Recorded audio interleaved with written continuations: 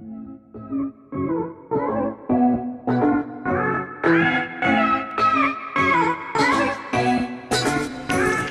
Everyone, welcome back to my channel. আজকে তোমাদের সাথে নিয়ে চলে এসেছি আম আনারসের চাটনি। আম আনারসের চাটনির জন্য তোমরা দেখতে পাচ্ছ আম আনারসের কিশমিশ আলাদা করে রাখা রয়েছে। এবার কড়াইতে আমরা তেল দিয়ে দেবো। তেলের মধ্যে দিয়ে দেবো শুকনো লঙ্কা এবং সর্ষে ফোড়ন।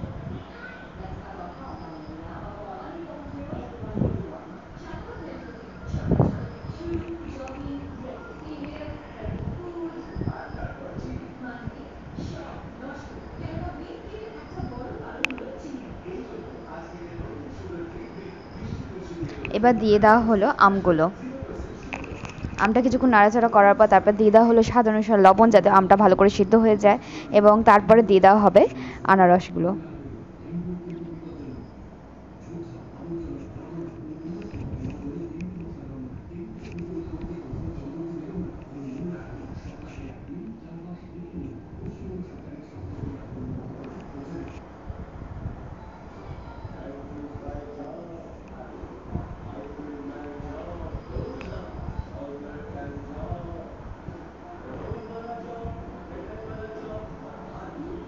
কিছুক্ষণ নাড়াচাড়া করার পর এবার একটা ঢাকনা দিয়ে ঢেকে দেওয়া হবে, যাতে ভালোভাবে সিদ্ধ হয়ে যায়।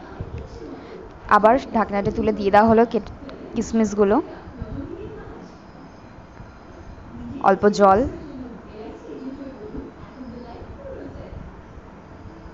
আবার ঢেকে দেওয়া হলো।